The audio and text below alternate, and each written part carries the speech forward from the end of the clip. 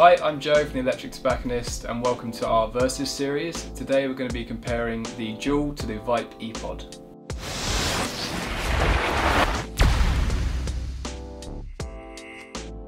The ePod is a little taller than the Juul, giving the ePod more room for a larger battery. The ePod has a 350 mAh battery where the Juul has a 200 mAh battery. Depending on the use, they both should give around 190 to 200 puffs from a full charge. Both devices are drawer activated, so you just need to put it into your mouth and inhale. Both also have quite a tight drawer, but the Juul definitely has the tighter of the two.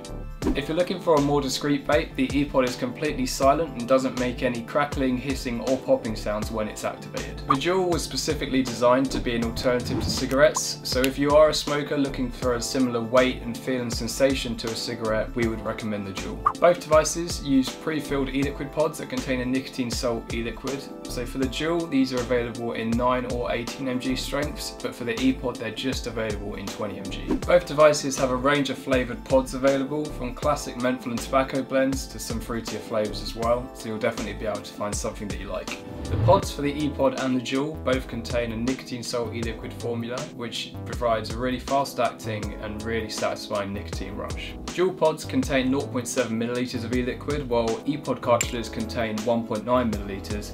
The main difference is that Juul pods come in packs of 4, while ePod cartridges come in packs of 2.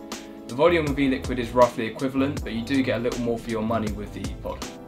Juul pods are extremely popular, however, and due to recent changes to the technology inside the pods, the flavours are better than ever before.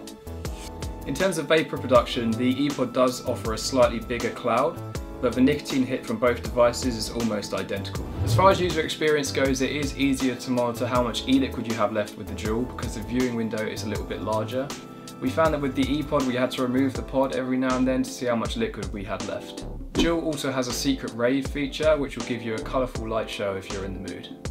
In summary, it's easy to see why both these kits are so popular. They're both convenient, satisfying and deliver a low-key vape with a serious punch. If you have any friends that are smokers and are curious about getting into vaping, feel free to share this video with them so we can point them in the right direction. I'm Joe from the Electric Tobacconist and thank you for watching our latest Versus video. If you enjoyed this, please leave a like below and subscribe for future content.